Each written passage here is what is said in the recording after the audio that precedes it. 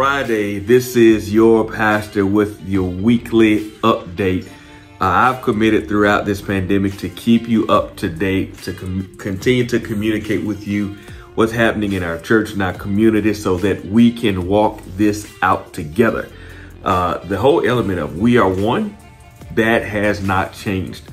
Things have changed, but the truth has not changed. That truth is we are still absolutely committed to covenant, to keep walking out these things out together and doing our best to be our best during this time. Hey, couple things I want to share with you. Number one, the Refresh Fast has been amazing. The devotional guide, the testimonies, the morning videos have just been incredible. And I'm so proud and glad that you've been walking this out. And it's just been a great week. I know that this was an inspiration from the Lord, and we're seeing the benefits of it. People's faith is being revived. Their prayer time has become more regular. And it's just been great to see you guys walking it out. If for some reason you missed out or you got off track, make sure you download the devotional guide, rebirthchristian.org/refresh. Even though we're coming to the tail end of the fast, the content is timeless. And I'd even encourage you to go back and revisit it at a later date. This is how you build your library for times of refreshing. So it's definitely something that you want to hold on to. Minister Val did a killer job today on helping us to understand the power of our seed and the power of being generous and selfless.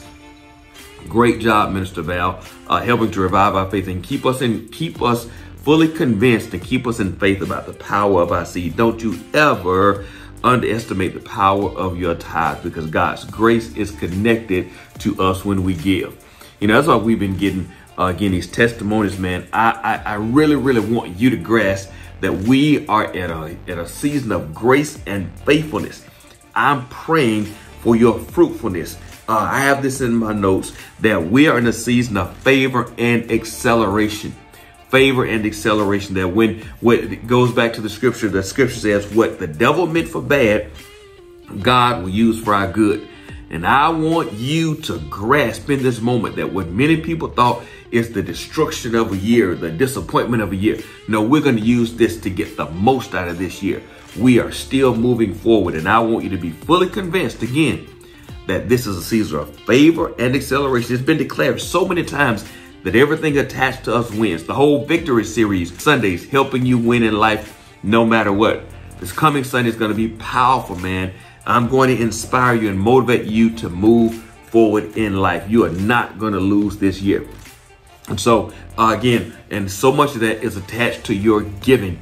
Don't ever underestimate the power of your tithe and your offering and your seed. Not only does it release grace and favor over your life, it allows us to be good to other people. We're doing tomorrow as we're doing our Thanksgiving giveaway. It's going to be a great time. Not only are we going to be able to, because of your generosity, because of your support, we kick that thing up to we're not only giving our community Thanksgiving dinners, we load them up with diapers and wipes. It's going to be great. And it's because of what you do. As God blesses you and you bless us, we can bless others. And so I'm excited about that. Thank you for your consistency and your commitment in your giving. Is how we've continued to push forward the mission of our church. And it's because of you. You are the pivotal cog in how well your church goes. Want to share this with you. Very important. The Sunday after Thanksgiving, November 29th, to minimize the risk of exposure to our congregants, we have been praying and talked to our board. We have decided to have an online only service on November 29th. We came back to physical services October 18th, and they've been going great. We've had no infections, no issues. Everybody has respected the rules and everybody stays safe. If you visited, come to one of those services, we've had people amazed at how orderly, how structured, and how much thought we put into the process. So kudos to all of you for serving. Everybody that's helping this vision come to pass and walk this out. You guys have been doing a great job. But we want to be very, very conscious and strategic. I told you we would be led by the Spirit of God, led by the state, and led by the statistics. And so the Sunday, this is going to be post Thanksgiving and post Black Friday, when folks out there Thanksgiving and Friday and up. We want to make sure that we are creating a safe environment, because there may be some elevated risk. We're going to have an online only service. Now, I tell you the truth. I don't lie to you. I don't play with you. I'm telling you, this is because we want to be very cautious and very strategic and plan things out well. So we're going to have an online only service on November 29th. We will not have congregants in the building, so you won't be able to reserve tickets online for that service only. The next week we'll be back in the building, but again, as we take these extra precautions, November 29th we'll have an online only service. Now, it's still going to be just as impactful, but we want to be safe, and it's going to be on all of our platforms as usual, our website, YouTube, Facebook. So take the time, be in place. It's going to be a great service, and I know you're going to be blessed. And so we've asked throughout this time to be patient and prayerful with us as we lead and learn through these times. You know, these are not normal times. Everything about our lives, our ministries, our finances, our relationships, our coming and going, all that has changed. But just because things have changed, the truth has not changed. The truth still is that by his stripes we have been healed. The truth still is that he'll never leave us or forsake us. The truth still is that he's assembled us together to overcome.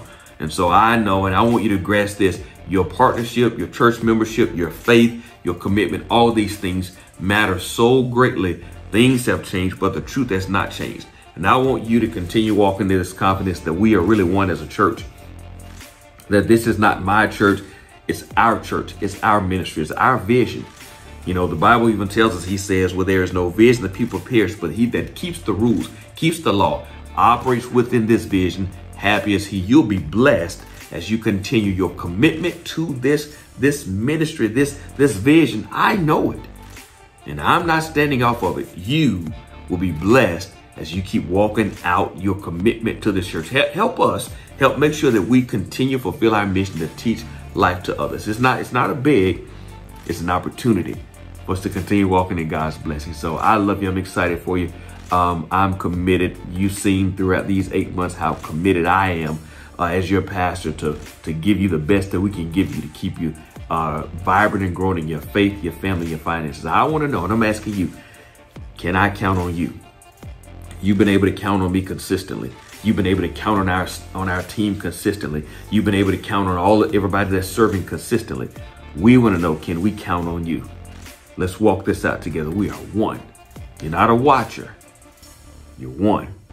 Let's continue walking out what Christ has called us to do, because that's where the blessing lies. God bless you. Love you. Stay safe. Enjoy your holiday.